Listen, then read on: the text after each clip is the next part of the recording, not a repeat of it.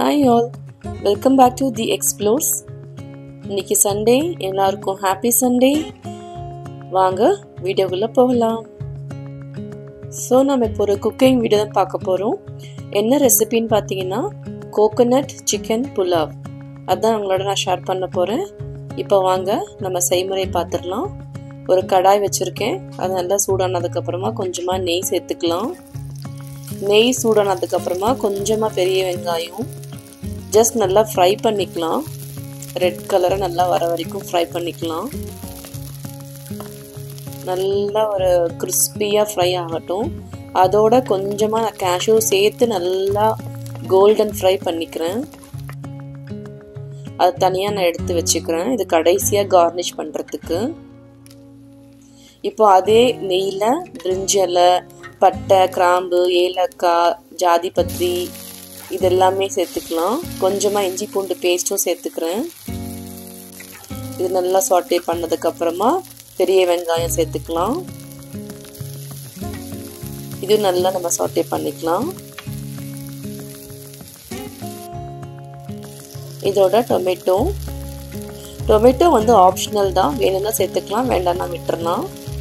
இதோட நான் சிக்கன் சேர்த்துக்கிறேன். இது ஒரு 1/2 kg சிக்கன் இருக்கும்.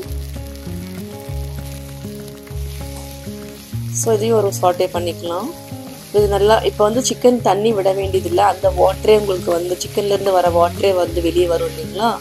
ஸோ ஒரு 5 நிமிஷம் நம்ம அதை நல்லா சாட்டே பண்ணதுக்கப்புறமா நான் கொஞ்சமாக பிரியாணி மசாலாவும் கொஞ்சமாக ரெட் சில்லி பவுடரும் ஆட் பண்ணிக்கிறேன்.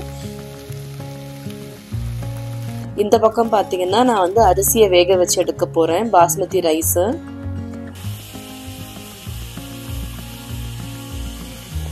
ஸோ பாஸ்மதி ரைஸை வேக வச்சு எடுத்துக்கிறேன்.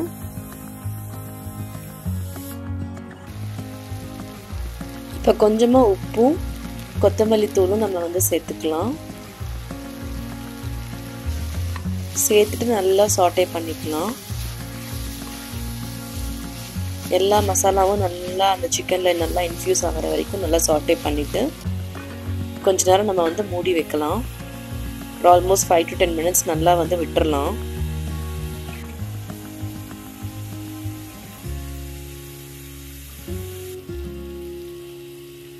இப்போ நம்ம அதில் மெயினான ingredient coconut milk. So coconut milk with water ரெண்டுமே சேர்த்து மிக்ஸ் பண்ணி நம்ம ஆட் பண்ணிக்கலாம். 1 glass நான் கோகோனட் மில்க் எடுத்திருக்கேன். அதுக்கு 1/2 glass நான் வாட்டர் எடுத்திருக்கேன்.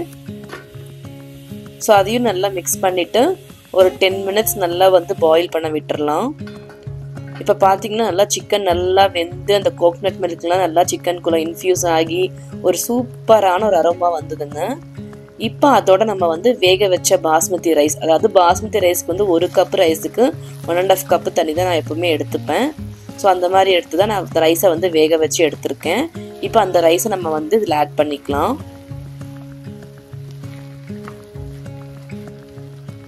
இது நல்லா சாட்டே பண்ணிக்கோங்க, நல்லா மிக்ஸ் பண்ணிக்கோங்க.